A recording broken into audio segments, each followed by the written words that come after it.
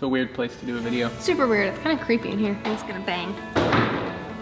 You nailed it. Today's gonna be a little bit different because I'm feeling a little bit under the weather. And when that happens, he turns into a baby. I'm not a baby, I just don't feel good. It's a big baby. So at the top of our vote page was the 5 dumbest money mistakes. So I started outlining that one to do today and came up with things like, you know, payday loans and co-signing on notes and playing the lottery, kind of stuff like that. But then realized that those were just kind of like clickbait kind of stuff. I didn't want to make that video. That was a dumb video to make. But all of those little symptoms kind of led to a deeper rooted like mindset that people have with money. So instead of the 5 dumbest money mistakes, we're going to do the 4 money mindsets that will keep you broke. So here it comes. Money mindsets.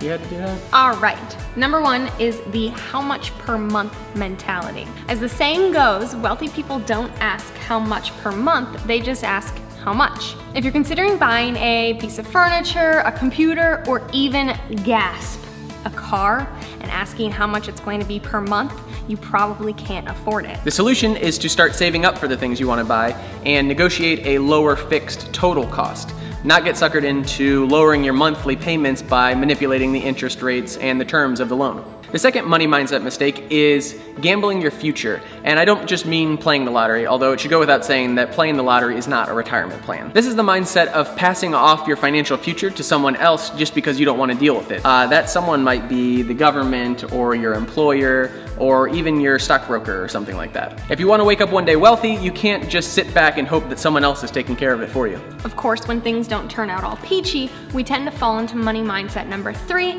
and blame someone else. We hear it constantly all around us. The government, our employers, the economy, our parents. It's all good reason to pass the buck. I deserved that promotion. If I had gotten it, I wouldn't be in this situation.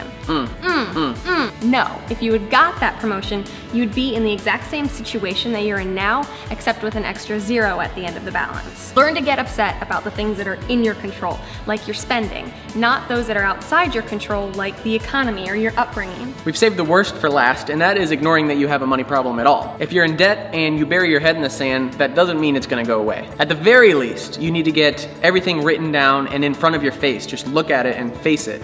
And that's gonna be difficult to do. You're gonna have to call all of your credit cards and banks and loans and everything. They're not gonna make it easy for you to find this information, but you need to get it in front of you and you need to face it head on and then start working your way through a book like The Total Money Makeover to get yourself out of debt. So let's think of something positive. Well, the positive thing is, even if you've thought about money a certain way your entire life, you can change it in an instant. You can start thinking about the total cost of things. You can stop blaming others for your money mistakes.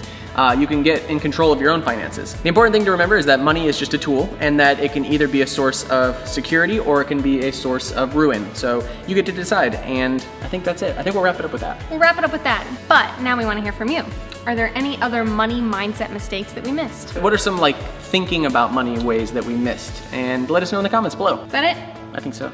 All right, thanks for watching. Bye guys. Bye. See you Sunday.